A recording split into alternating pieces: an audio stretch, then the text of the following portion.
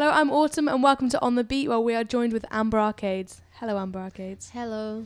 How are you feeling? Not great. I'm good. I'm just a bit ill. You've had a bit of a rough journey to get here A bit, today.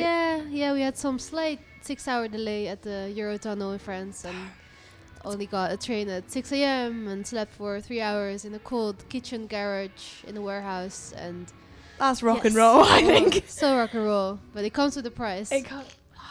So you're well into your tour for your debut album, which is Fading Lines. Yes. And how's it gone so far? It's Minus been great. the delay. No, it's do you mean like this tour? Yeah. Oh, well, we just played one show yesterday. Oh, okay, so it's just and that was really fun. That was in the Oslo in London, which is a great venue. We played there, one time before.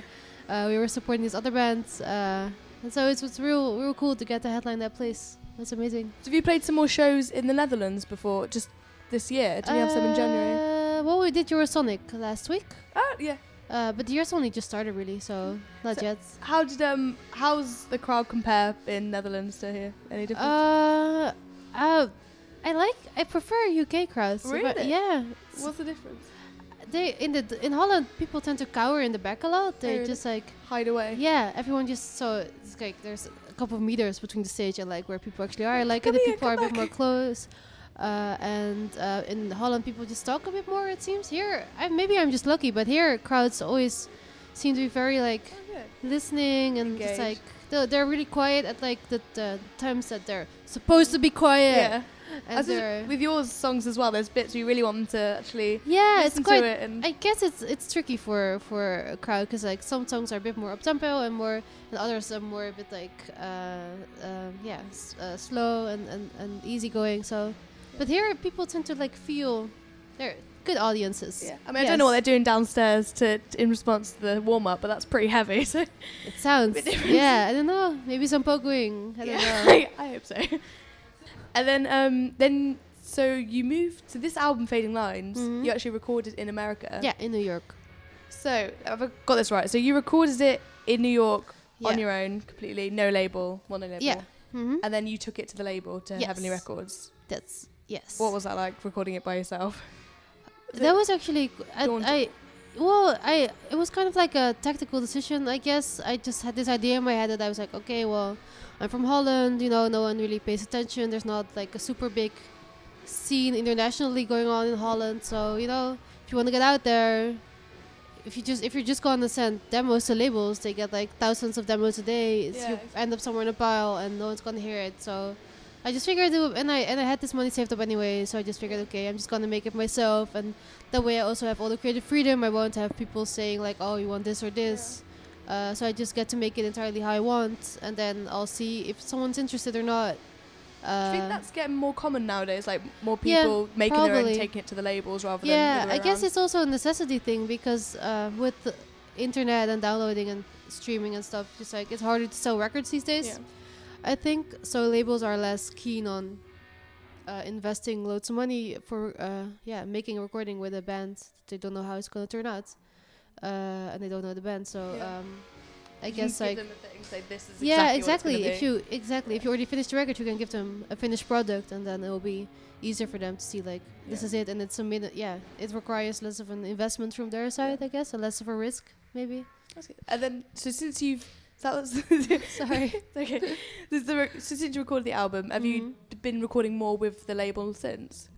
Yeah, we recorded some new songs actually last September. We were touring in the US with Nada Surf, and we had a couple of days off in New York. So we went back there in the same studio and with the same producer that we did the record with a different band though. Is it quite a lot? So is it any different? Like you said about having creative control when you're recording by yourself, but how much different is it having this whole label behind you recording an album? It a bit. Like the initial stages were fine because they didn't have anything to say about that in the first, like the recording and stuff. But then with the mixes, there was some going back and forth. Like, of course, you also want them to be happy, enthusiastic about it. But only in a later stage, when it really comes to like mixes and track list orders and stuff like that, they get involved. Yeah, that they like to be involved in it.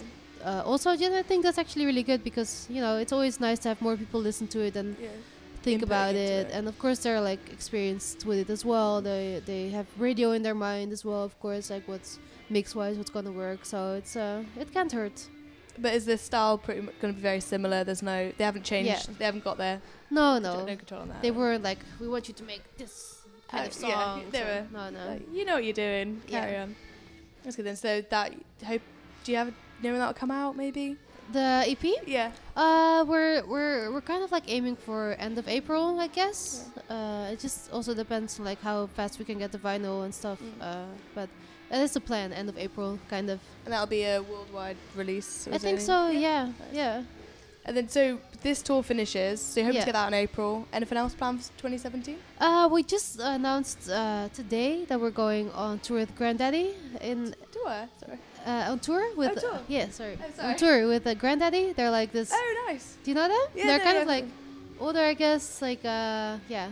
I think they're records from like. They're quite big. Yeah. That's nice, yeah. They're playing like really, really cool rooms, like the Roundhouse in London and stuff. That's going to be so nice. The yeah. Roundhouse, that's complete. They'll be all... Yeah, is it good? Yeah, I've really only good. seen pictures, but it looked very magical. So you won't have the problem of people being too far away there. They'll No? be right Oh, all good. the way around you as well. Sweet. So, yeah. Well, we're gonna do that. That's gonna be like March, April. So I'm really looking forward to that. Yeah. And for the rest, I guess it depends on how the EP is gonna be received.